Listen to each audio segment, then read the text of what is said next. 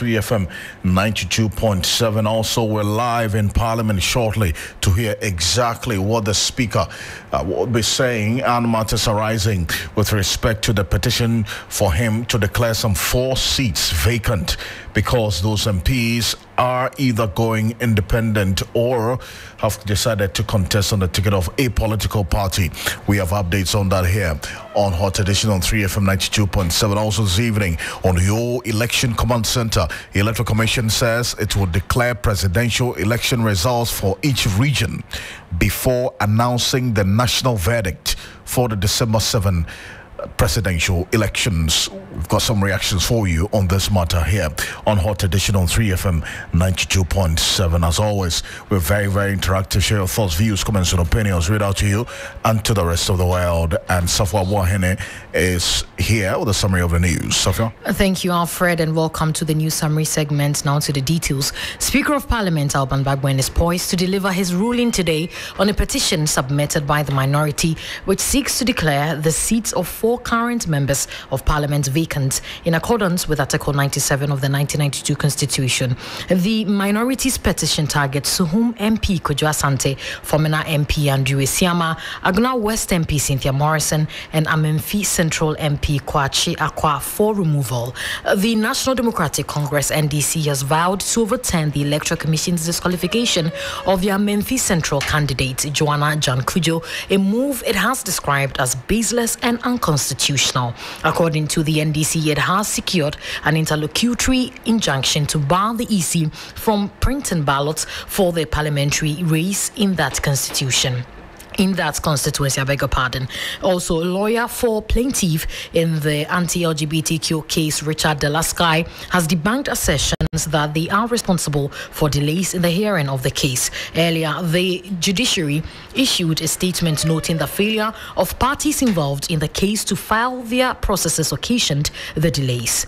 The conditions of service implementation for over 145,000 nurses and midwives have been suspended indefinitely. The suspension follows a court injunction by an aggrieved section of the nurses and midwives who criticize the leadership of the Ghana Registered Nurses and Midwives Association, GRNMA, of not involving them in the signed agreement. And to our last story, the University Teachers Association of Ghana, UTAG, has intensified its industrial action, which began on October 10 in protest against the rampant illegal mining activities, also known as galamsey, that threatened water bodies, forest reserves, and farmlands. In a recent meeting on October 16, the National Executive Council, NEC, reviewed the situation and called for urgent government intervention to address the pressing environmental crisis. And this brings us to the end of our news summary segment. And over to you, Alfred. Safwa, thank you so much. And this morning is on 3news.com. Make some time and visit 3news.com.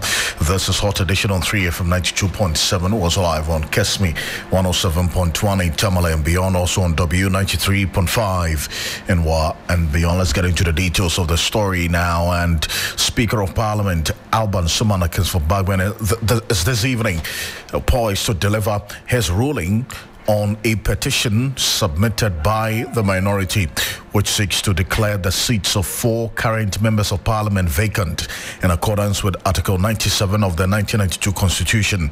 The minority's petition targets Suhum Member of Parliament Kojo Asante, Fomena MP Andrew Esiama, Aguna West Member of Parliament Cynthia Morrison, and Amenfi Central Member of Parliament Kwachi Akwa for removal. Now, amongst these MPs, 3 have chosen to run as independent candidates in the upcoming December elections, while the former Member of Parliament, who is currently serving as an independent candidate and also the second Deputy Speaker of this 8th Parliament, intends to contest on the ticket of the ruling New Patriotic Party.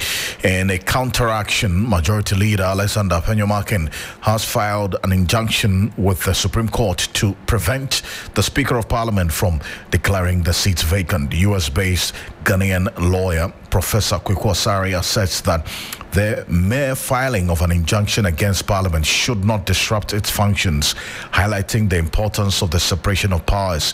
And we're going to cross over shortly live to get you exactly what is happening in Parliament and on the floor of Parliament today. shortly. My colleague Noble Crosby is joining us in a bit. We'll have a conversation on the happenings in Parliament here on Hot Edition on 3FM 92.7. Remember, we're live on Crestme 107.1 in Tamale and beyond, and also on W 93.5. Inwa and beyond. Let me give you an idea of the proceedings in Parliament. Now we're crossing over live right now to Parliament. The Speaker of Parliament, Alban Akinso Bagwen, is speaking. This switching or defection, therefore, can be seen as a breach of the mandate and social contract between the Member of Parliament and the electorate, as it changes the political dynamics that the voters originally endorsed. The prohibition of defection, as reflected in Article 97(1)(g) and (h), serves several critical purposes in maintaining the integrity of Parliament, parliamentarians, and protecting the trust and will of the people. The provisions of Article 97(1)(g) and (h) are designed to safeguard the principles of party loyalty, voter representation, and political stability. Defection is prohibited because it undermines the trust placed in members of Parliament by their constituents and can lead to instability in Parliament. These constitutional safeguards ensure that members of Parliament remain accountable to both their parties and the electorate, and they prevent members of Parliament from engaging in behavior that could amount to fraud or disruptive of the functioning of Parliament. Honorable members, it has been suggested by some members that the provisions of Article 97(1)(g) and (h), which address the vacating of a Member of Parliament seat due to defection, should be understood prospectively. That is, they should apply only to future parliaments and not to the term of office of Parliament when the act occurs. While this argument may appear to offer a practical approach, it must be firmly dismissed as both untenable and inconsistent with the constitutional purpose of these provisions. One may ask, what is Article 97 purposed to do? The clear intent of Article 97(1)(g) and (h), to my understanding, is to preserve party loyalty, engender trust, and protect the mandate of the voter and representation throughout the MP's term of office. These provisions are designed to prevent political instability, as I stated, opportunistic behavior, fraudulent representations, and disruption of parliamentary composition during the term of a parliament, by ensuring that members of Parliament remain faithful to the mandate given to them by the electorate at the time of their election. To understand these provisions as only applying prospectively, meaning that they would take effect only in future parliaments, will nullify the purpose of Article 97. The provisions of Article 97 under consideration are intended to address breaches of party loyalty and independent status as they occur during a term, ensuring that the House's composition remains consistent with the electoral outcomes. If Article 97(1)(g) and (h) were to apply only in future parliaments, it will render these provisions effectively superfluous. By the time the next parliament is constituted, any member of Parliament who has defected or swayed political allegiance during the current parliament will no longer be in violation of the provision. They will start the next term aligned with their new party or as an independent. There will exist no defection, and the violation will effectively be wiped clean at the start of the term of the succeeding parliament. If the understanding of the provisions was futuristic, members of Parliament could freely switch parties or become independent during the term of a parliament and pretend to be representing the interests of the people who elected him or her or the party on whose platform he or she rode to parliament while paying loyalty to a different party or group of people with no immediate consequences. This is precisely what Article 97(1)(g) and (h) are meant to prevent. The provisions exist to curb, as I stated, defection, as it happens, not to offer a free pass to members of parliament to change allegiance during their term and only face no consequences, even in future electoral cycles. Under Article 97 of the Constitution of Ghana, there are indeed different modes through which a member of parliament shall vacate his or her seat, and these can be broadly categorized into two groups. The A is the one that we refer to as automatic or procedural, and the B is a matter of determination of fact. Certain modes of vacating a seat happen automatically or procedurally, either through the direct operation of law or institutional processes. These are relatively straightforward and do not require external determination of facts. For example, the dissolution of parliament, the election as speaker, the expulsion for contempt, and resignation of a member of parliament. The second category deals with others where you require determination of facts. And those are the other provisions identified in Articles 97(1), C, E, and D. These involve more complex factual situations that are less clear-cut and may be subject to dispute, making them matters that likely require determination to ascertain whether a vacancy has occurred. Honorable members, it is important to note that the determination of whether a member of parliament has resigned from their political party or has joined another party is a matter of fact. In 2020, during the tenure of Right Honorable Professor Aaron Michael Quay as Speaker of Parliament, a notable instance occurred when the New Patriotic Party notified the Speaker that the Member of Parliament for Formina, Honorable Andrews Asiema Amwako, was no longer a member of the party. The MPP requested that the seat be declared vacant in accordance with Article 97(1) of the Constitution, citing that the Member of Parliament had filed to contest the upcoming elections as an independent candidate, which violated the party's constitution.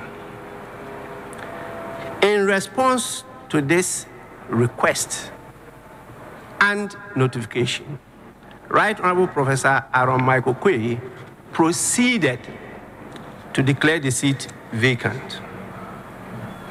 However, I must emphasize that this ruling made by the previous speaker does not bind other speakers, including myself.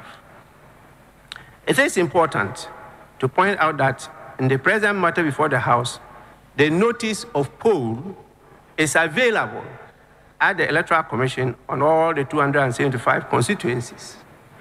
I have duly taken note of the notice of the poll, and furthermore, no member in making comments to the statement made to the House by the minority leader denies these glaring and notorious facts. And so, what is my role in all this?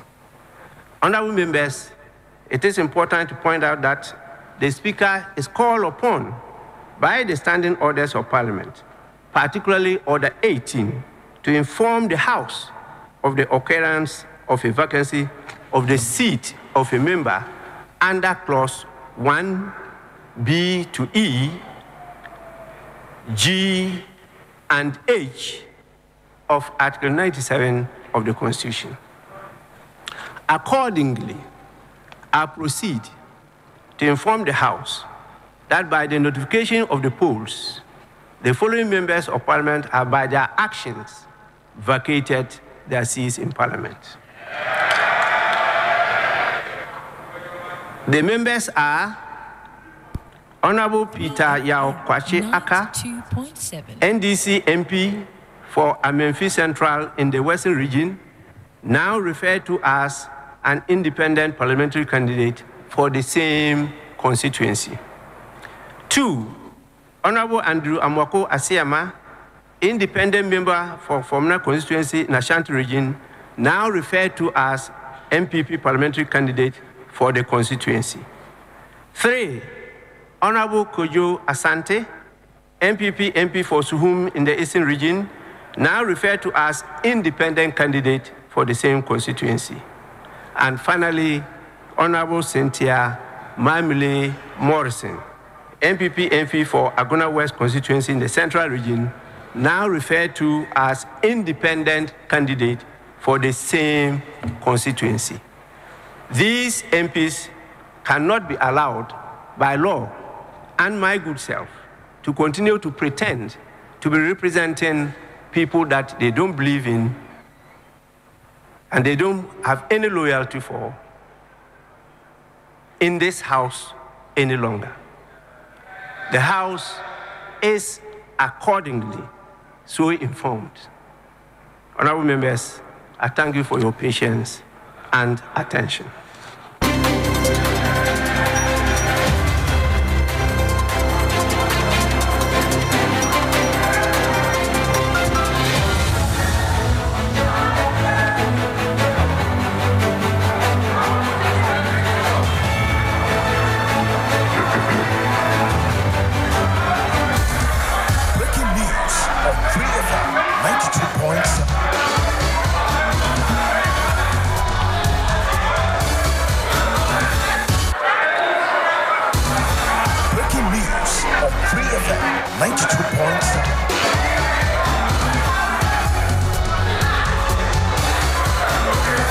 Members, please.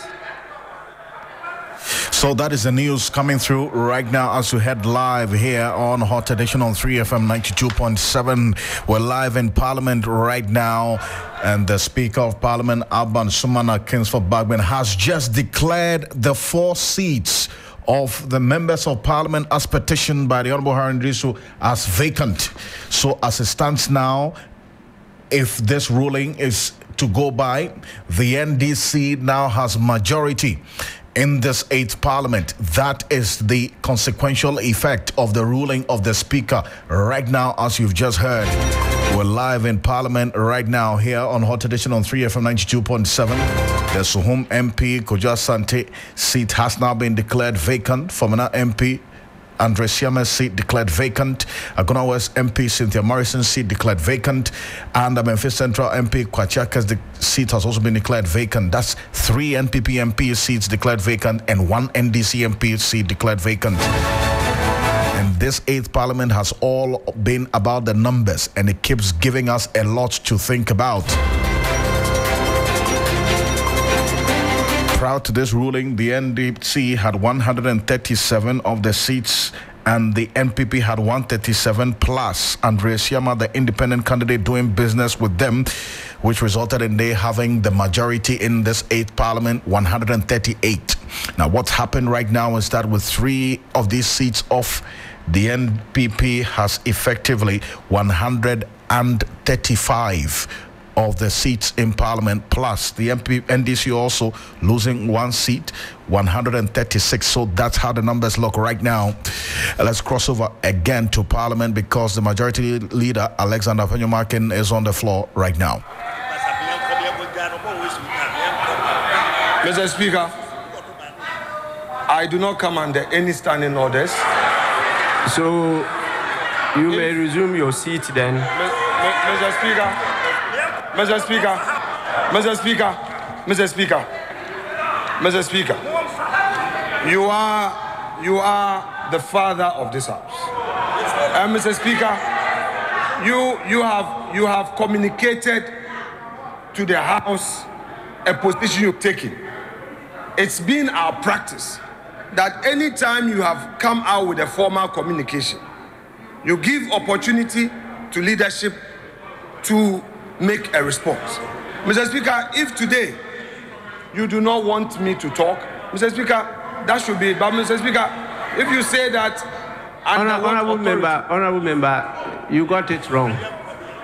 It's not the practice of the House that any time I come with a formal communication, I allow members to make comments. That's not the practice of the House. It's never been the practice of any of the houses that I have been member from 1993 to date. I have not had that as any practice of the House. Some speakers, including myself, may entertain some comments from members, but it is not a practice of the House. Mr. Speaker, if it pleases you, I would like to make some few comments on the matters you've raised, because, Mr. Speaker, these are very grave matters. The matters you've raised are not light matters. They are very grave matters that I would want to comment. And, Mr. Speaker, so please, you want to seek my leave to make comments? That is so, respectfully. Now you agree it's not the practice, Mr. but Speaker, you are just seeking my leave. Mr. Speaker, as it pleases you, with your leave. With your leave. Well, yes, you may do so. Mr. Speaker, thank you once again for the leave granted me to comment on your communication you just delivered. Mr. Speaker, you underscored your submissions with a very important point, that the matter that came before us has interpretation reliefs, and that you do not have the power to interpret the Constitution, and that your duty is to enforce. Mr. Speaker. Honorable member, you are not listening to me. Mr. Speaker, may I finish with respect? All what you said are wrong, so Mr. I Speaker, cannot continue to allow you to keep on misleading the House. Mr.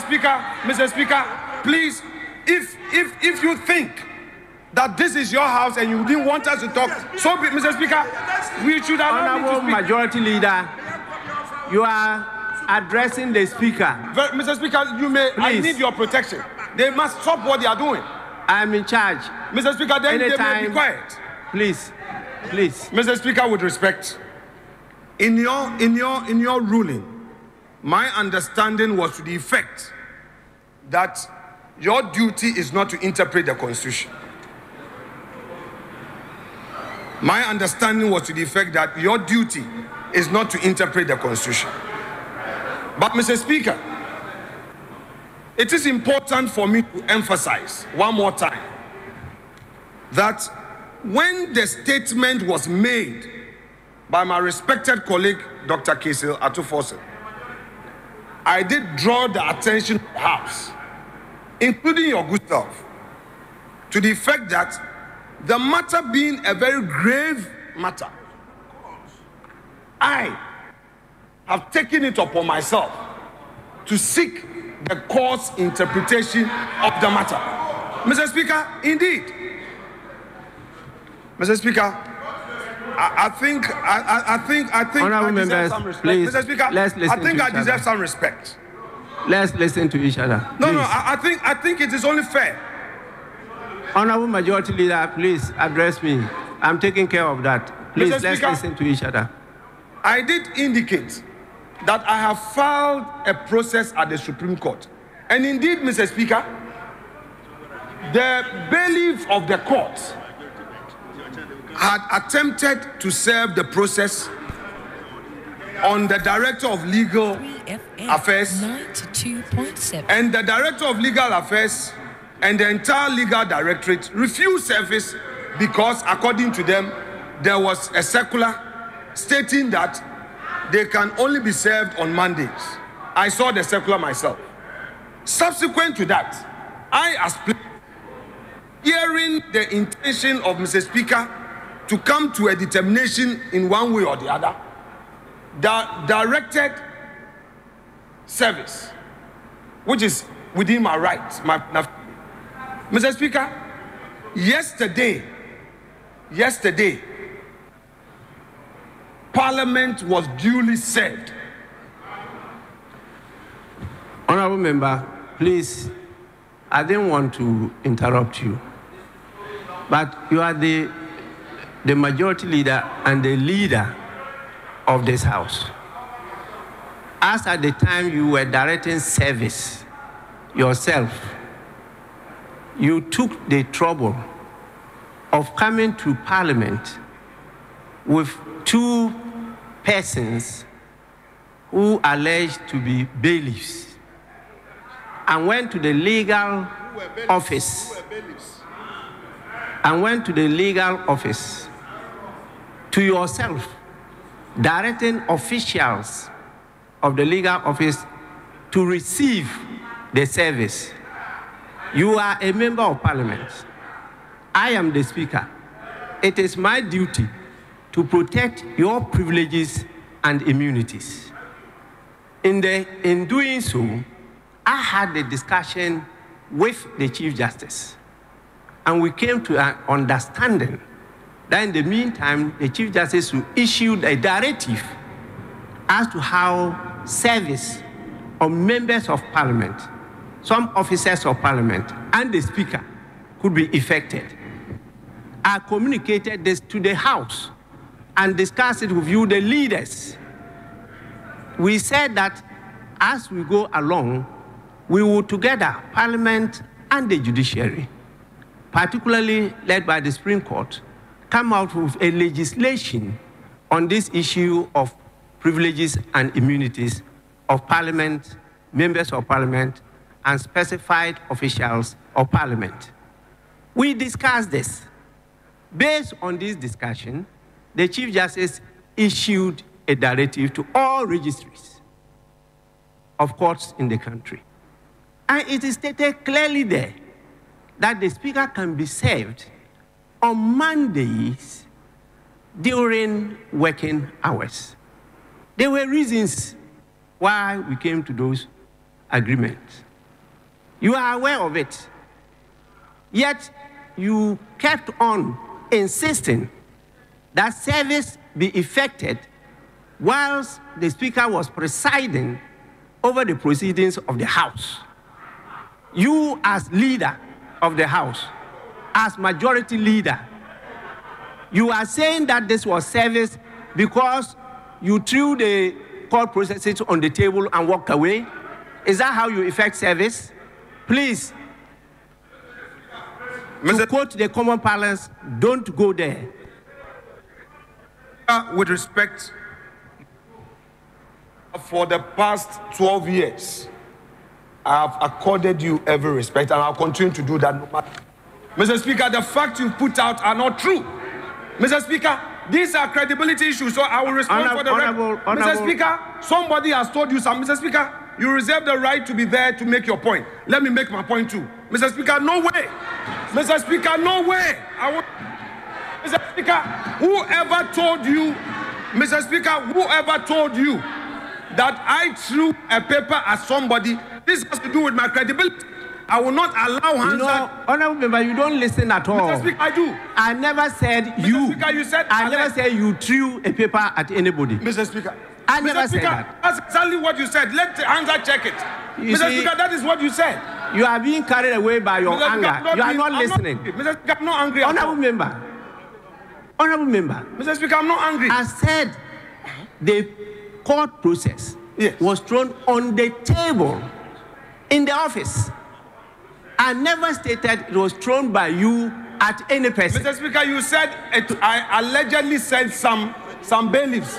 Alleged bailiffs. No. Mr. Speaker, then clarify. Please. Mr. Speaker, Listen to me. Mr. Speaker, listen. Honorable Majority Leader, I don't want to proceed to make some orders. Please, resume your seat. I'm very serious about that. Mr. Speaker, please, resume your seat.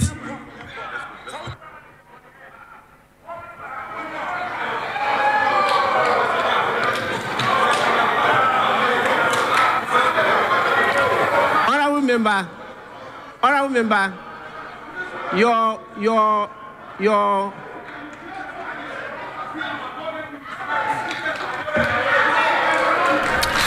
You're so live here on Hot Edition on 3FM 92.7. We're monitoring right now what's happening in Parliament. We're live there right now. You'll hear the Honorable KT Hammond, that Dansa Sokwa MP, beckoning the majority leader that they should walk out of the House.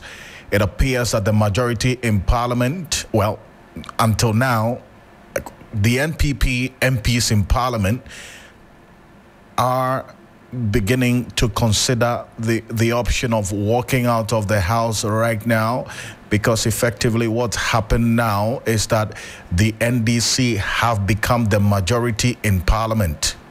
That is the consequential effect of the Speaker of Parliament's ruling today concerning the petition to declare these 4 seats vacant. The Speaker's decision and the ruling is that indeed these 4 seats have been declared vacant. That is the former Member of Parliament Andre Siama's seat declared vacant, Agona West Cynthia Morrison's seat declared vacant, Amefi Central MP Kwachiaka seat declared vacant, the Suhum MP Kojo Asante's seat declared vacant. Now, 4 out of these 4 seats, 3 of them are MPs of the NPP. Now, the consequential effect of this ruling is that the NPP's majority has been reduced from 138 to 135. And the NDC's minority position now has become majority because it is only one of the MPs that is involved in this 4. That is 136. So effectively, the numbers in this 8th Parliament as it stands now per the ruling of the Speaker, NDC 136. NPP 135. What that means is that the NDC has become the majority side in this 8th Parliament. And so, herewith, Dr. Kesla Tofosin, who is about addressing the House right now, has become effectively the majority leader of this 8th Parliament. That is what is happening right now. That is the breaking news coming through right now from Parliament. We understand the NPP caucus of the NPP MPs in Parliament are beginning to walk out of Parliament right now. And that's what we're hearing. And stay with us here on Hot Edition, because we're going to cross over to Parliament. That's the breaking news coming through. Breaking news on 3FM 92.7.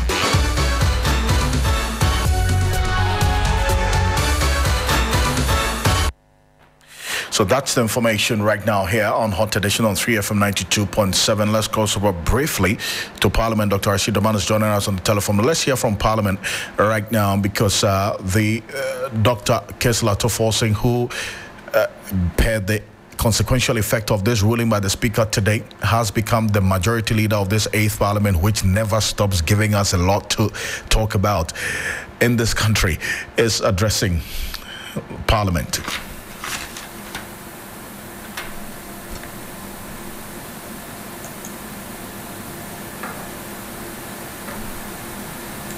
FM 92.7. We'll cross over there back to Parliament shortly, but Dr. Rashid Rahman is Director of the Africa Center for Parliamentary Affairs. He's joining us on the telephone. Dr. Rashid Rahman, good evening. Thank you for joining us here on Hot Edition. Good evening, Alfred. 2 days ago when we spoke, you gave an indication that this could possibly happen. Yes, indeed, it has happened now. And this 8th Parliament never stops giving us a lot to talk about. Now, per the Speaker's ruling, the NDC has effectively become the majority in this 8th Parliament, correct? Yes, that's what it is. I mean, until this ruling is overturned, the NDC is majority now, but that's not the end of it, Alfred. I think there's more trouble to come, because now, apart from being the majority, they would also have the opportunity of electing somebody to be the second deputy speaker, because the second deputy speaker is part of this casualty of 4. And as per the standing orders, the two deputy speakers have to come from different parties. So that might be another unintended consequence of the ruling a while ago. So the NDC now will still have that opportunity to elect or select a second deputy speaker. Yes, that's what this means. Even though the Speaker of Parliament came from the NDC side? Yes, because if you remember when Speaker Ocansey was from MPP, the Right Honourable Joe Seus was first deputy, and Honourable Alban Bagbin at the time was second deputy. So you had two from MPP, and then one from the other side. And I think that is what it is, because you cannot have the two deputy speakers coming from the same party. And because you have only one speaker, at least the standing orders couldn't say you can't have the speaker coming from two parties. Deputy speakers, there are two of them. And also bearing in mind what you made reference to, that if this month or this ruling is not overturned, meaning that yes, you do know what Alexander Penyumaking is seeking to do in the Supreme Court, the interpretation of Article 97(1)(8) that's G and H. Yes. In fact, I think he's going to the court should have been after today, once the Speaker makes his ruling. At least now we know there's a substantive matter, and then the court can interpret, give a judicial review whether the Speaker erred or not. But I mean, the previous kind of injunction was trying to stop Parliament from doing its work, and I think some of us said that's not right. If we go that route, Alfred, one day we'll wake up, and every single day the court will tell Parliament, you can't do this, you can't do that, because somebody has come to court. And then Parliament will be completely paralyzed. And I think that's not how we want to build our democracy. Dr. Rashid Rahman, hold on a bit for me. We're going to cross over back to Parliament right now. Kindly hold on a bit for me, briefly, because the Speaker of Parliament is now addressing a matter that Dr. Kesla Tufosin spoke about. Page 5.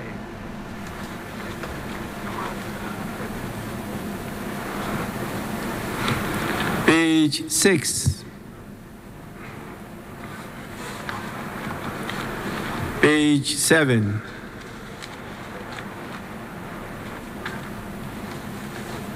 Page 8.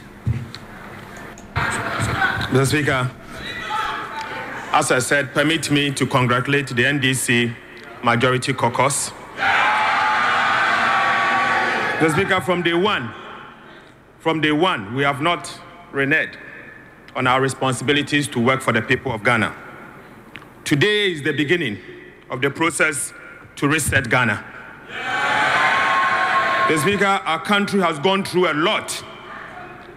We have always made our point, but unfortunately we've not been able to succeed because we were not having the working majority. But now we have the working majority. Right, Honorable Speaker, beginning the next parliamentary sitting, we'll begin the process to take over as the majority caucus of this parliament. And we thank you for the opportunity. Mr. Speaker, we have taken note of the fact that our colleagues, the minority caucus, the new minority caucus, have just walked out. But that will not stop us from doing what is right for the people of Ghana. We will do what is right. But their conduct exactly reflects the work of a minority caucus. Mr. Speaker, we thank you very much for this ruling. Thank you, Mr. Speaker. Breaking news on 3FM 92.7.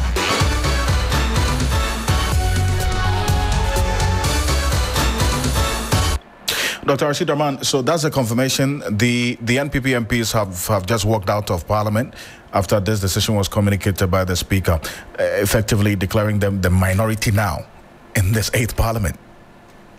Yeah, Alfred, this, as you rightly said, I predicted right from the one, I think in your own studios, that this 8th Parliament is going to give us a lot of surprises. And I think that has been going on even up to these final days of the Parliament. But I believe that that's not the end of it. I'm sure we are going to see a lot of drama in the coming days and weeks. Absolutely. I mean, even with the period when the NPP was in the majority, we had a lot of drama to deal with. I mean, now we're going to have something that's historic, is it not? It's unprecedented, at least in this Fourth Republic, to have the opposition controlling the legislative arm of government as a majority. I think that that's a sign of things to come. And I think for the benefit of the citizenry of this country, whoever is in power in the future, I think we would like to see more of this. It forces their hand to move from their comfort zone to a zone of discomfort where they would have to negotiate and they will have to listen to each other. I think that that's what we have to try and do as Ghanaians. So that, I mean, in future, whoever forms the executive, if Ghanaians deliver a mandate where we have another party in parliament or parties that have to be forced to work together, it can only inure to the benefit of the citizens of this country. Because under this 8th Parliament, I have learnt a lot, particularly in terms of the powers that Parliament wields. I never knew Parliament had some of those powers. And it was simply because legislature after legislature, one party or the other had the majority and did not care about, negotiating, did not care about compromise. And I'm speaking to both parties now. So I think it's only good for our democracy. And I think it will also serve as a very important lesson to the political parties as we grow our democracy. I think they should let the will of the people prevail at all times. I mean, the parties are now being accused that they try to force candidates on constituencies. And that is the result of what we are seeing. In the case of Honorable Asiama, it was the same thing. And the MPP nearly lost the majority that they held for 3 years plus. If Honorable Asiama did not sympathize with his roots and go back to the party, and for that matter, on January 15th of 2021, the Speaker ruled that they were the majority caucus. So I think these are all lessons, I believe, for the political parties as well. At all times, they should let the will of the people and not the will of any general secretary or any party chairman be what should happen in our various constituencies. And the fundamental issue that I pick, which is crucial and everything you've said as well, is that what has happened today must inure to the interest and benefit of the citizens, of the Ghanaian people. Indeed. Because now there's going to be a lot more negotiation and compromise because the executive will not have or does not have the majority in parliament. And so when it comes to doing business, especially at this last moment to a crucial election, there has to be compromise. Indeed. Indeed. So now anything that's coming to the House, I think they would have to sit down and discuss with the other side. And even just as late as today, I was part of a parliamentary conversation at the Kempinski Hotel, and I was saying, look, I think we need to really strengthen the hand of Parliament in terms of making sure that the interests of the people, the will of the people is served. And we cannot just simply leave everything to the executive. Over the years, that has not served the interests of this country. And that can only happen if we have a divided government. But this ideal situation that you put it, that there has to be more compromise and negotiation. Looking at the history of this 8th Parliament, how easy or difficult is that going to be, especially for the MPP now, because of some stance and positions they have taken on matters in previous instances? Yeah, that's the kind of precedent that some of us have been talking about. I think care has to be taken, because you set certain precedents, and when minorities change, you have to live with those precedents, and then it becomes very difficult. And this event today is one good example. If you remember, 2 days ago, the Right Honorable Speaker said, he was quoting the Bible. No, don't do unto others what you don't want others to do unto you. I think it's a simple law of nature. And so that is why, there's a famous senator from Hawaii. In his last address to the Congress, he said something that was, very important. And he titled his final remarks as "Minorities Change." And what did he say, Alfred? He said, when you are in the majority, make sure what you are pushing down the throat of a minority, when the tables turn and you become the minority, is medicine that you can also swallow. And I think these are I think important lessons for not only our parliament, but I think for all developing country parliament. Dr. Rashid Draman, I appreciate your time on this matter, and we're going to continue conversation on this as always. So we'll definitely come to you. Appreciate you. Thank you. Thank you so much. Dr. Rashid Draman, Executive Director of the Africa Center for Parliamentary Affairs. Let's stay the same on this matter. If you're just joining us here on Hot Edition on 3FM 92.7, also on Kesmi 107.1 in Tamale and beyond, on W93.5 in Wa and beyond, the National Democratic Congress NDC caucus in Parliament have just been declared the majority of this 8th Parliament. They are now the majority side, with the consequential effect of the ruling of the Speaker on the petition to have some 4 seats declared vacant, because those members of Parliament, 3 of the 4, have decided to contest as independent candidates in this 2024 election, and 1, that is the 2nd Deputy Speaker of Parliament, the former MP, who is an independent candidate, has decided to contest on the ticket of the NPP in the upcoming election. So that's the consequential effect now. The NDC has 136 of the seats in Parliament now. They have effectively lost the Amenfi Central seat, which is still being held by Kwachiaka, who has decided to go independent. And then also the MPP has effectively lost the Suhum seat, occupied by Kojo Asante, the Fomena seat occupied by Andre Siama, and the Agona West seat occupied by Cynthia Morrison. So they have now dropped from 138 to 135 as against the NDC, losing 1 seat effectively by this ruling, reducing their numbers from 137 to 136. So that's the makeup and the look and the representation of Parliament in this 8th Parliament right now. This 8th Parliament certainly continues to give us a lot to talk about with respect to our parliamentary role and also our parliamentary democracy as a country. Dr. Samuel Freye is a political analyst. He's been watching this quite closely.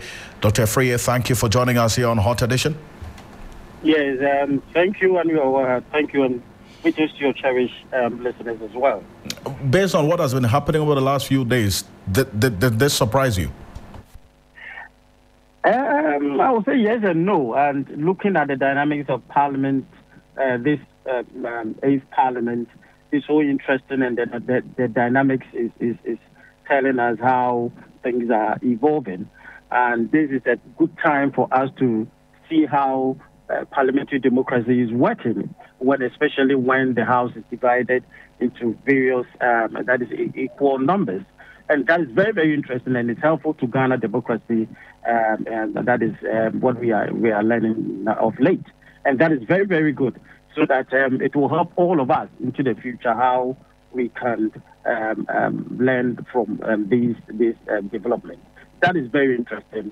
And the ruling that the Speaker made it today, just a few minutes ago, it just gives an indication of how parliamentary democracy is evolving in our country. And I believe that I think this ruling has to be triggered by the current minority group for the House to decide who constitute the majority and then the minority as well. And also, I think the majority currently also have to strategize to see how they can collaborate with the new stage or the new life of Parliament for some few months that is ahead of us. I see. Now, there's that expectation that because of this development, the NDC now being majority, the NPP would have to, compromise and then also seek some level of negotiation. But hold on a bit for me. Let's cross over now to Parliament because Alexander Fenyomakin, who leads the NPP caucus in Parliament, is talking to the press. All right. Okay. We'll hear from him shortly here on Hot Edition on 3FM 92.7. But is it one that's going to be easy, for the lack of better expression, especially because of the precedents of happenings in this 8th Parliament, Dr. Freye, that the NPP now would have to come to terms with the fact that we are no more majority, we are minority, and would have to negotiate with our NDC partners or MPs? Yeah. I think you said so. So the only option is sometimes you get to certain level and you realize that you can't do anything. The only way is to negotiate and also compromise as such, and also try to engage more for issues to be addressed. Because at the end of the day, you are in government, and if you want to ensure that your policies and your issues are being at least being done in Parliament, then you need to compromise now and also engage more, negotiate as such. If not, then that will be very, very detrimental to the government of the day. So I think that is how, and that shows the future that one day, we may also have a Parliament that is an opposition and also the government, the ruling government, also from a different party. And that could have been something that will be so interesting. I think this staging a plan for the near future, as one day we will now have a Parliament for one stamp or for, let us say, for a government of the day, and also having that majority. It's an interesting situation that is happening nowadays, and I think it will augur well for our future democracy. I mean, and take a look at this as well. Now, apart from the NDC becoming majority, the second deputy speaker position is also effectively declared vacant. And so the NDC would also have the opportunity to now elect someone to occupy that position of second deputy speaker of parliament as well.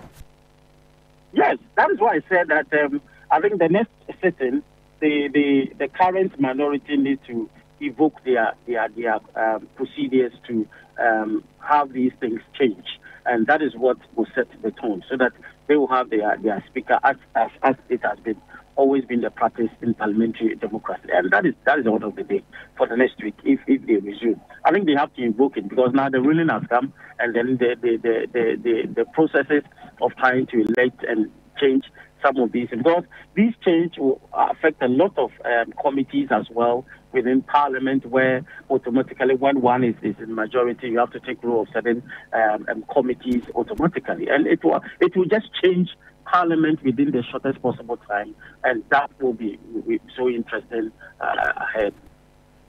Dr. Freye, I appreciate your time on this matter. Thank you so much. Thank you. Dr. Samuel Freye is a political analyst joining us here on Hot Edition. Now let's hear from the MP for Nsoma Drejuri, Frank Anodombre, who was until this moment the majority chief whip.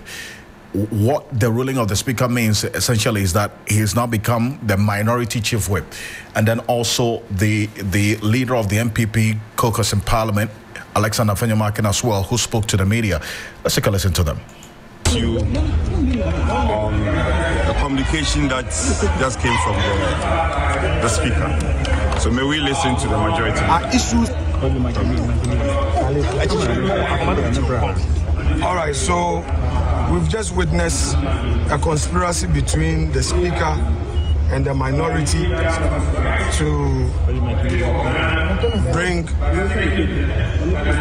confusion in the House.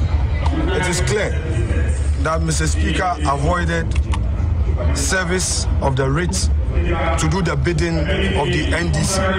It's so clear, but we believe in the law.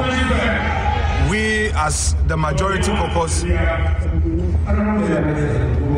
immediately are boycotting Parliament until this matter is determined by the Supreme Court. The Speaker has no right to interpret the Constitution, and it is so clear that what he did was to give advantage to the NDC and do the bidding of the NDC. We are not going to go further to litigate. We have a process at the court. We'll follow it up. If the court makes a pronouncement, we'll respect the orders of the court. But because we believe that the issues we have raised are issues for interpretation. Thank you very much. Breaking news on 3FM 92.7.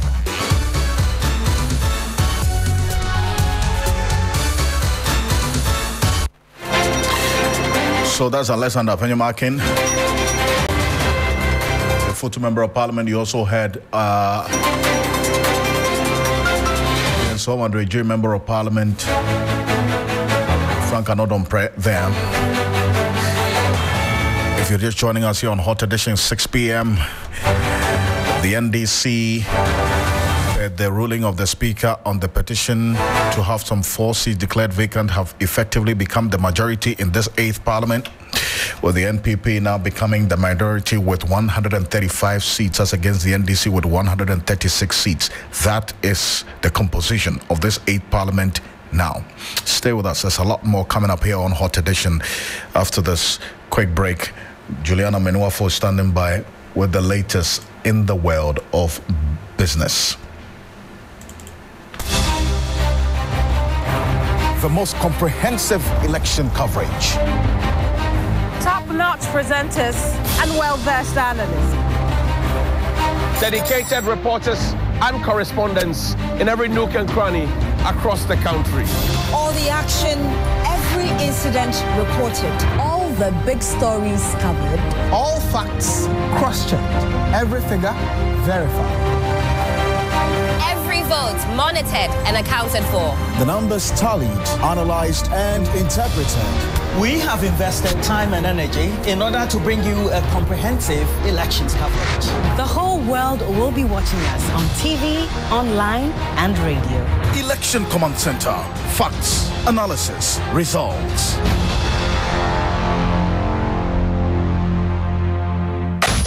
Accra gets busy on this frequency. 92.7 3FM. 3 FM.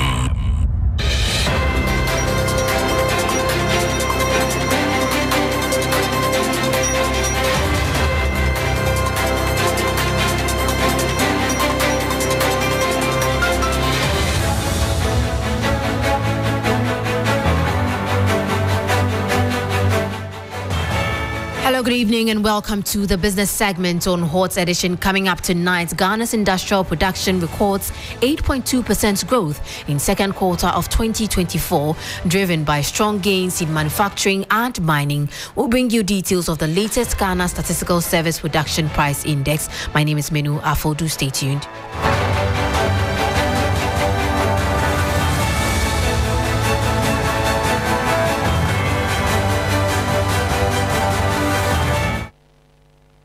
Now the details. Ghana's industrial sector experienced a robust 8.2% year-on-year growth in the second quarter of 2024. That's according to the latest data from the Ghana Statistical Service. The increase, driven by significant performance in manufacturing and mining, contrasts with declines in the electricity and gas subsector. The following news desk report has details. Ghana's industrial production has recorded a notable year-on-year growth of 8.2% for the second quarter of 2024. This increase, according to the Ghana Statistical Service, was largely driven by the manufacturing and mining subsectors, which posted growth rates of 8.3% and 9.2% respectively. Key contributors included a 20.9% rise in the production of transport equipment within the manufacturing sector. However, not all sectors performed positively. The electricity and gas subsector saw a decline of 1.4% year-on-year and a more significant 4.3% drop quarter-on-quarter. Despite these challenges, the water supply, sewage, and waste management sector saw a modest 1.2% increase, highlighting growth across various industrial activities in the country. And that was a 3 Business News Desk report on Ghana's industrial production, recording 8.2% growth in the second quarter of 2024, driven by strong gains in manufacturing and mining. Now on to our stories. Executive Secretary of the Chamber of Petroleum Consumers Ghana, Duncan Amwa, has emphasized the need for oil marketing companies to enhance monitoring of service stations and ensure the operational efficiency of fuel pumps. His comments follow a recent incident involving an alleged tampered dispenser at a oil service station in Atimpoku, which gained significant attention on social media. He urged that pumps are tested at least thrice a day by stations to avoid surprises which may likely dent the brand. The OMCs I have cautioned, and in fact I will still continue to engage them. Don't put station managers. They only come and sit and probably watch cars and sell. When they come, they should also take, their morning readings, their afternoon or evening readings, to be sure at all material time that their machines are working the way they should. So the OMCs will need to be firm on their employees or workers, so that if there's a misreading, you, the OMC, would even be aware before the consumer comes and get an issue with whatever you are serving them. So they would also have a role to play here to ensure that they tighten their monitoring and ensure that if there are challenges, they are even the first to tell that their pumps are not reading the way they should. So that you can be reading these reports. Where you feel you need to go and change the pumps, go and change them. Because if you don't, people will put you on social media and your brand comes under attack needlessly. You heard the voice of Executive Secretary of the Chamber of Petroleum Consumers Ghana, Duncan Amwa, urging OMCs to prioritize efficiency of their pumps. Now, former Energy Minister and Deputy Minority Leader in Parliament, Emmanuel Kofi Boah, has reiterated the next NDC government's commitment of reviewing the operations of the Ghana National Petroleum Corporation to ensure it focuses on its core mandate. According to him, even though GNPC was set up to aid in oil exploration and production, it has veered off its responsibility. Speaking at an energy policy town hall organized by the Chamber of Bulk Oil Distributors in Accra, Emmanuel Kofi Boah also reviewed plans to review oil revenue allocation given to the entity. The National Oil Company's goal was to basically lead Ghana into discovering oil instead of all these foreign companies coming in. Exactly where are they now in terms of that goal? As GNPC built its capacity to the extent that we can now say that instead of giving this oil block to here now, the GNPC just go and take it, develop it. So Ghana, instead of getting 10%, 50% here, can now say that our national oil company is the one leading the charge. So this oil that we are producing is ours 100%. That is really the challenge for us. Having built and produced water here and there, that's great. But that is not why we are giving GNPC a chunk of the oil money from Parliament. In fact, what we are going to do is to review the allocations of the money that we are giving them to the Petroleum Revenue Management Act to make sure we can really focus the attention in building the capacity to make sure that GNPC will lead us in discovering oil. I think that's very critical, and we'll do that. That was former Energy Minister and Deputy Minority Leader in Parliament, Emmanuel Kofi Boah.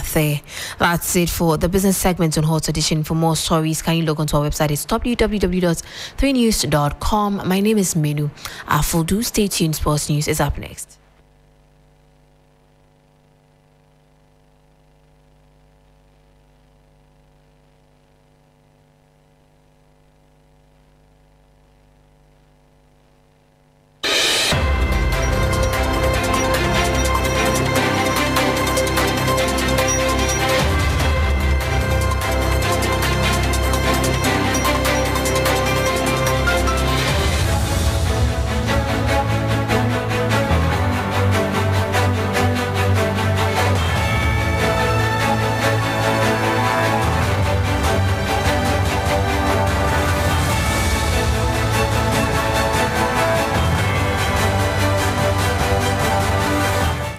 Hello there, good evening and welcome to the sports segment here on the 3FM Hot Edition. My name is Bill Ishen, and coming in recently, Otto has been speaking days after losing by 2-0 to Sudan in the AFCON 2025 qualifiers. Now, in his first statement, he did mention that he congratulates or appreciates the job that has been done by James Kwesi Appiah and the Sudanese national team, and he also adds that he has mathematically a chance to qualify for the AFCON 2025. Okay, first of all, I would like to congratulate Sudan for the victory. Also the coach Kwesi Appiah, always been a gentleman before and after the game. They did well. They showed passion in their match, and I would like to congratulate them for this. Then surely I want to thank the team for at least trying, knowing that it was not good enough. I think we had a good talk afterwards. I had individual talks with players where we attacked certain issues and certain scenes, and I hope it was fruitful. Everybody was down, and was a really, really hard pill to take. Surely I want to use the opportunity also to thank the whole technical staff for supporting me, even now after the game in our worst days. Otuado basically thanking his technical staff, but what does he think about Ghana's chances in AFCON 2025 qualifiers? Currently, Ghana have just 2 points in Group F in the qualification and need to win their final 2 games and hope that Sudan lose both games for them to secure qualification to the AFCON for the 11th straight time. And this is what he had to say on that. Mathematically, there's still a chance, and we will do everything which is in our hands to hold this chance alive. And reflections on the game, you know, it's like, and I think I need to go a little bit, not only on this game, but a little bit more behind. If I reflect, and this is, I mean, was also when I was a player, this was the case, you have to win your home games. You have to win them. And, you know, the passion and also the discipline defensively, but also offensively, position-wise, was really, really good. It's just like we didn't execute and the results were not there. And but surely we deserved to win against Angola and also like the last home game against Sudan. Basically, Otuado is saying that Ghana should have won their home games in the AFCON 2025 qualifiers. In November, they have their final 2 games. That will be a home game against Niger and an away game against Angola, who have already qualified for the main tournament. But moving on, earlier today, Mohamed Kudus released an apology statement, basically apologizing for the Black Stars' performances in the recent qualifying matches against Sudan. And this is what he said in his statement. On behalf of the entire team, I would like to extend our sincerest apologies to the people of Ghana for our recent performances against Sudan in Accra and Libya. We want to assure Ghanaians that we are committed to learning from our mistakes, regrouping, and working tirelessly to restore the Black Stars to our former glory. And my colleague Ore Kwampofo believes that this was the best statement to make at this particular point in time. Bear in mind that Mohamed Kudus is not substantive captain yet. And so this is just captaincy for the last 2 games. And so he didn't have to actually release the statement. And so I think that 1, it was necessary. 2, the timing was great, and it came with a lot more weight because at that point, the FA ministry, nobody had released a statement. So Kudus' statement became the first voice, a point for fans to be able to hear something from anything from the football fraternity. And I think the choice of words were good. If you're looking at the reactions from Instagram, there was Majid Ashimeru, Mumin, Kamaldeen Sulemana, Fatawu Isaku, a host of players who quickly commented and shared on their Instagram story, which suggests that I think they knew about it or had an idea about the statement. If you look at how quickly they all reacted to the post, even players, including Michael Bedu and Abdul Samid, who's not part of the squad currently, and Abdul Hakim, Arafat, young players who are even yet to play in the national team colours, were all sharing this post on Instagram as well. So it does once again highlight the influence that he has in camp. And I think it validates Otuado's choice of making him captain at least for these 2 games. That was my colleague Oreko Ampofo on Mohamed Kudus' statement that was released earlier today. Good news for Ghana and Southampton because we have Kamaldeen Sulemana, who has been passed fit after a long period of injury. The 22-year-old could feature in the Premier League this weekend against Leicester City. Their head coach, that is Russell Martin, says Kamaldeen is fit now to be in the squad. Will Smallbone is also back with the squad, so a couple of positives for us. That is according to the head coach of Southampton. So we do expect Kamaldeen Sulemana to return to Premier League football. But moving on to the local scene, the biggest match that is coming up this weekend is between Asante Kotoko and FC Samatex in round 7 of the competition. And the head coach of Samatex, Amadou Nuruddin, has been speaking ahead of that big clash. Certainly it's a big game, and I think that this season they are doing well, and so we expect a very, very tough, difficult encounter. But that notwithstanding, we are also ready to give them a good match, and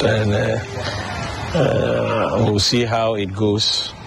We battled with some few outstanding matches. Now we have cleared, and so we see that we'll have some rest period as going forward, because there will not be any midweek match. So I think that we are ready. It's going to be difficult. They have made a lot of signings. They have started well, and so we'll see how it goes. We will indeed see how it goes. That is according to Amadou Nuruddin, the head coach of Samatex, who are currently the holders of the Ghana Premier League trophy. Asante Kotoko's head coach, Prosper Ogum, also responded to this. He believes that Samatex are a good side and will be tough to beat. I think Samatex is a very good side, very structured side. Tactically, in terms of their arrangement on the field, you see that they have a structure and they have a style within the structure. So when you are playing them, you also have to be extra above them to be able to get a maximum points. So they are a good side. We've observed them, even though they are one match ahead of us. I don't think in terms of match fitness, the difference will be too huge. So I believe that we just have to be confident, we have to be very determined, and then we have to be very composed. Believe that we also have a structure that will play within the structure and then go after them. That was head coach of Asante Kotoko, Dr. Prosper Nate Ogum, speaking ahead of that big clash that is coming up against FC Samatex. But before I do go, there's something that is coming from the camp of England. Wayne Rooney, who is a England legend, has been expressing his surprise at the appointment of Thomas Tuchel as England's head coach. Earlier this week, Thomas Tuchel was announced as the head coach of England's national team, signing an 18-month contract after the sacking of Gareth Southgate. Now, he's expected to start his job on January 1st, 2024. And Rooney said in his statement to BBC that I think he's a very good coach, but surprised the FA have employed him. That was Wayne Rooney on the appointment of Thomas Tuchel, who is a former coach of Chelsea and a Champions League winner. That's it for the sports segment here on the 3FM Hot Edition. My name is Bill Ishen. Alfred and the rest of the team are on standby with a lot more.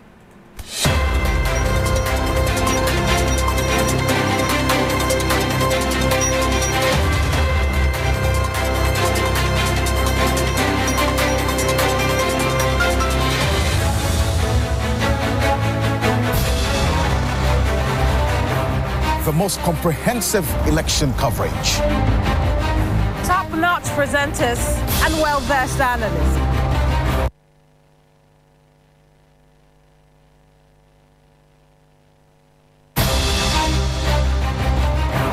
The most comprehensive election coverage. Top-notch presenters and well-versed analysts.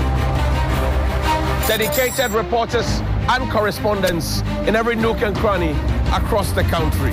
All the action, every incident reported. All the big stories covered. All facts cross-checked. Every figure verified. Every vote monitored and accounted for. The numbers tallied, analyzed, and interpreted.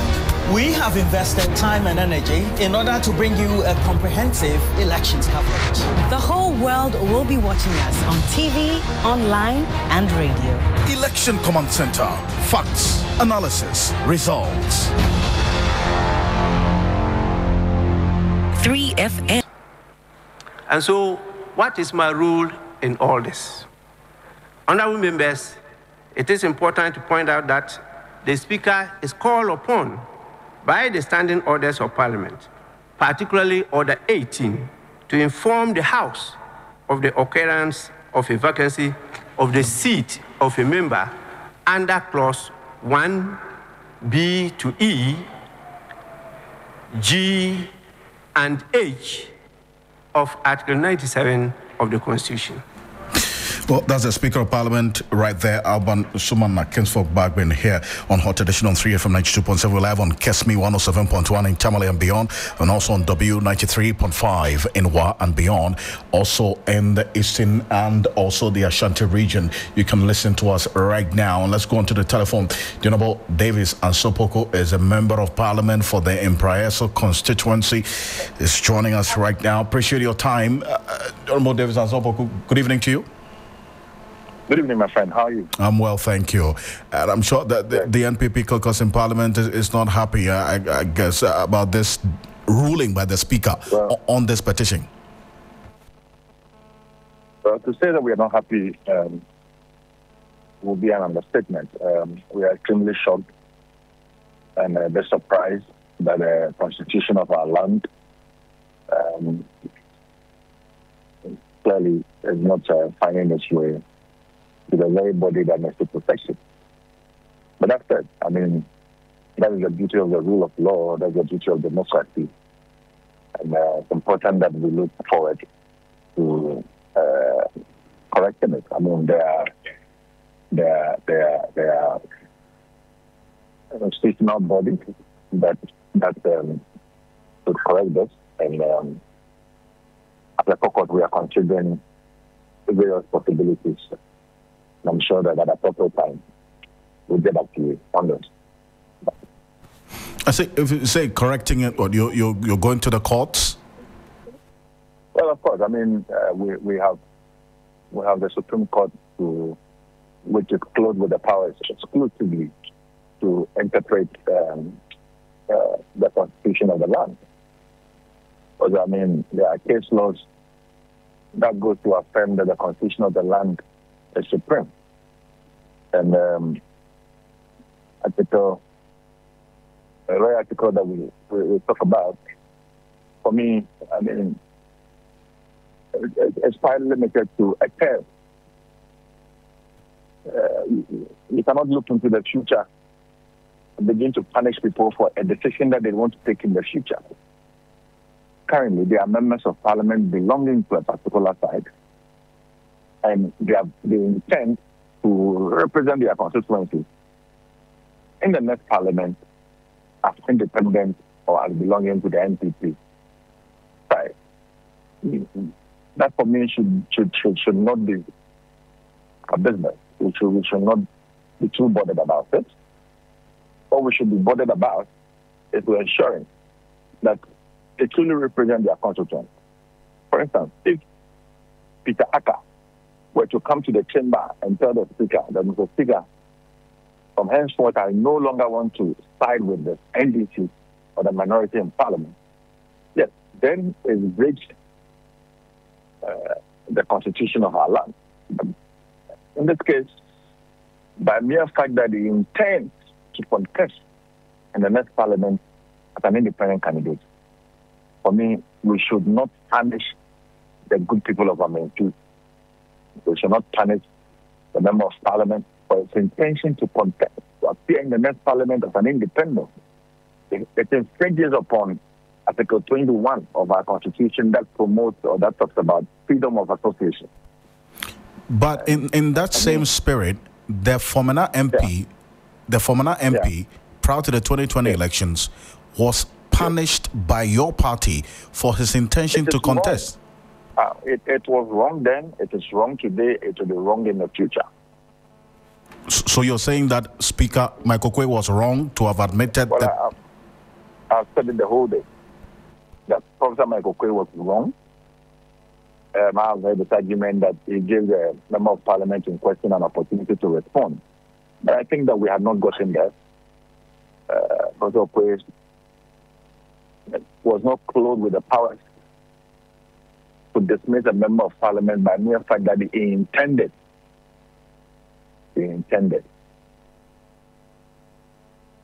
So essentially, we should not try and lock members of parliament into a position where they take a decision or their stance can never be changed.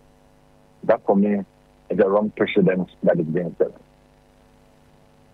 Well, but that's been the premise and the precedence for this decision as we speak today. And the Speaker was quite clear in reading his ruling that based on the interpretation of Article 97 G and H, effectively these persons with the decision they have taken have not shown respect to their constituents and as a result lack the capacity to represent them in this house. I don't think so. What if these persons have lost their election? So come December 7th, they lose their election. And they decide that in the election of 2032, they want to represent their constituents as independent. Would they still be punished? No. You cannot punish them for a decision that they want to take in the future. But that would mean that they've lost an election. Obviously, that one, they have the right to take a decision because they are not serving members of parliament. Those are two different situations. You see, in the spirit of representation and in the heart of our democracy, whatever we do as members of parliament, whatever we do as president, whatever we do as executive, whatever we do as a judiciary, it is because the people, the Ghanaian people, the people who queued some 5 hours, some 6 hours just to cut their ballot, have given us a certain mandate to represent them. To represent them in what regard? So they represent them in the 8th Parliament, a member of Parliament belonging to the MPP side. That has not changed for Peter Aka. That has not changed for Cynthia Morrison. That has not changed for anybody. Now, what they intend doing is that they want to now go and present themselves to their constituents. That in the 9th Parliament, I want to represent you as an independent member of Parliament. It is up to their constituents to decide, not anybody else. Not anybody else. It's up to their constituents to decide. Unfortunate, but this is happening. And like I said, the caucus would come out with our directives as soon as possible. We'll be monitoring the coming days and how things will look like now. Would you continue attending to the business of the House after today as you've walked out? Well, let the leadership of the caucus decide. I will get back to you. Thank you very much for joining us. Welcome. That is a member of parliament, the NPP MP for the Imprieso constituency, Davis Opoku Ansah there. You heard it right here on Hot Edition on 3FM 92.7. He says even though he's NPP MP, he disagrees with Speaker Michael Quay for setting that precedence of declaring the Fomena seat vacant. We understand that after the NPP caucus walked out of Parliament a few minutes ago, They are yet to take a decision on whether or not they will continue attending to the business of the House, or their boycott will be as long as forever. That is another matter as well. Remember, this is the last sitting of this 8th Parliament. This is the last. When this Parliament adjourns, they're going to go for the elections on December 7. When they reconvene, it would be the dissolution of this 8th Parliament.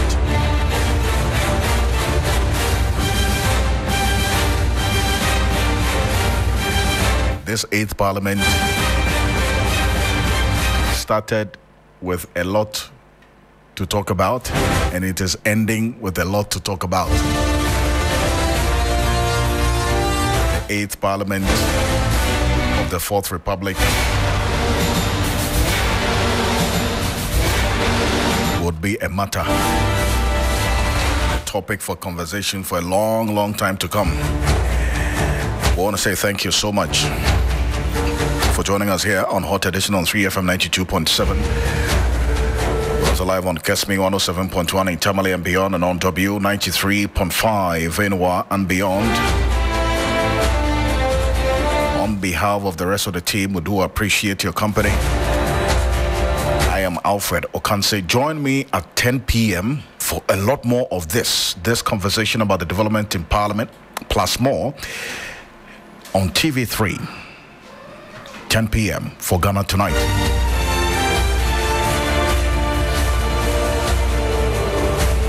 I am Alfred Ocansey. Have a great evening.